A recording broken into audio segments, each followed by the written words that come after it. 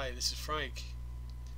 I have this scene here for the Dragon's Lair spoof that I have to move this character Lurk to the center of the screen, and this neat-af parody character will stand here, and I have to figure out how I want to move the camera as well, since if you take a look, the camera actually can move and affect the background, because the background is more like a 3D room, which is a neat little effect I'll do for this particular scene.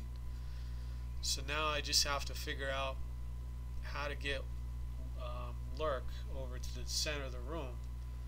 So I think I'll just have him walk normally. Maybe I should, yeah, in other words, right now he's being a little cautious, but with that in mind, maybe I should have him sneak to the center of the room, because he's got to figure out which door to pick, since he's just progressing through. So the first thing I'll do is keyframe his position, and that's right there. And one thing I do want to mention is, for the z-axis, I have it at 0.8%. I'm sorry, 0.8. So that means that when I move the camera, his position is pretty stable within the movement of the background. If I went to, let's say, I said it's 0.8, let's make it 1.8, it would totally increase his scale. So if we take a look, oh wait, I don't know where he is now. He probably zoom further back, so let me go back and adjust that to maybe alright, I'll remember that, 0.8. So maybe I'll just go to 1.2 or something. See, it's bringing him closer forward, so when I move the camera, he's still online with that, but I don't want him that close, so that's why 0.8 is where I want the character to be. So today I don't want to take up too much time with this video, just show where this is progressing and the steps necessary to move it forward. And let's see, so looking at this character here, I have to figure out, okay, from frame 1 to, let's give him maybe a second to go through this pose here. So let me pull up my actions that I have for the pre-made animations that I created for this character, and let's just give him a little bit of life to his stand. So I'll put that on frame 1 and just paste that in there. So let's say he's not that careful right now. This is the first room he entered, but actually he knows what's going on by now. He made it all the way to the princess. So on the other hand, let's say he's aware of all the danger of the castle. So the first thing I want to do is have his arm extended out for just about a second is good, and then move his head forward a little bit just to show that he's about to move forward, and then here, I could probably I could go with the sneak that I worked on before and move them to the center of the room. Maybe that would be a good start. Well, actually, I'll just go with the walk. This way it's got a starting point. So I'll keyframe this position right here. And next thing I'll do is just have them start to walk. Rather than have to go through that whole animation process, I have it already animated that I created earlier. And now I'll just go from there, and here he starts his walk. How fast do I want the walk? That's the question now. So I do want to extend it out a little bit, so maybe like there, every fifth frame or something like that. And they look pretty evenly spaced, so I could do that for this. It'll just be a quick walk just to the center.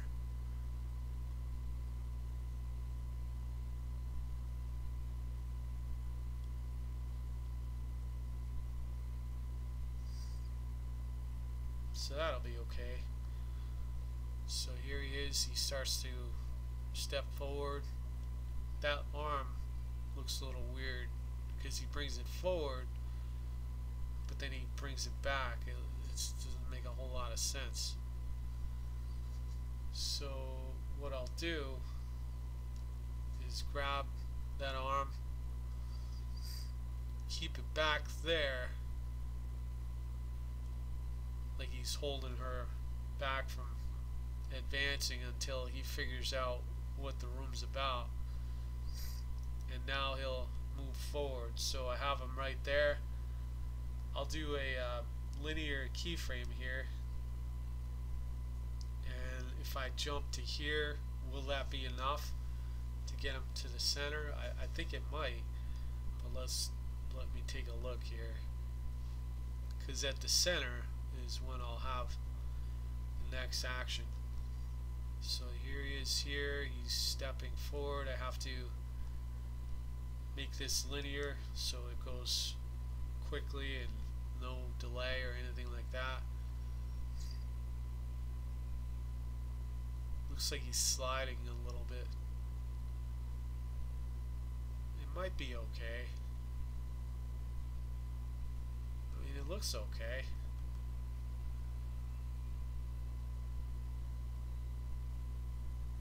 Yeah, there's a little bit of slide there. But it seems okay. So here he is here. There he is there. Yeah, there's where the slide occurs.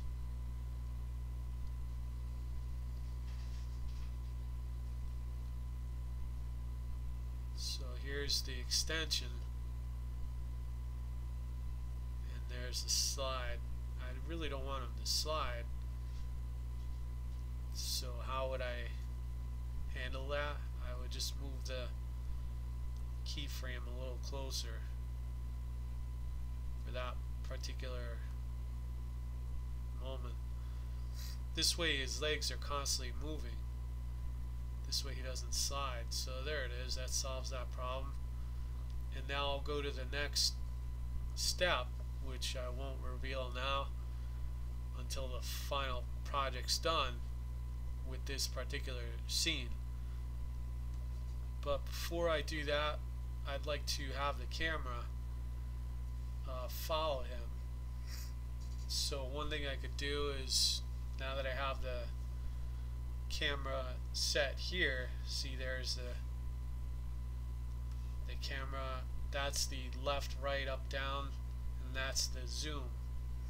So now that I have it set here, I could copy it right here, paste, now I'll just follow him to the center, maybe 2, 3, and then stop over here.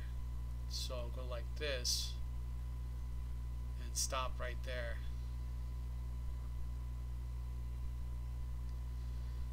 And then what that looks like is you have this, probably shut that off. So you have this here,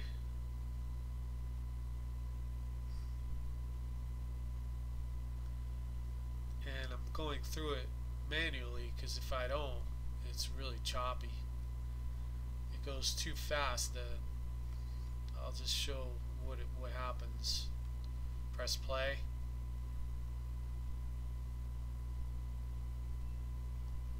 Well, that wasn't too bad, but to give an idea what this will look like, I could do a quick preview in a smaller scale, and it renders it out a lot faster. And that's kind of what it will look like. So that's it for now, and that's the progress I'm getting through with this side project on this parody of one of my favorite cartoons of all time, Dragon's Lair from Don Bluth, and this is like a parody of it. I'm going to add a different element to it. But thanks for watching. Feel free to comment, subscribe, like, and share, and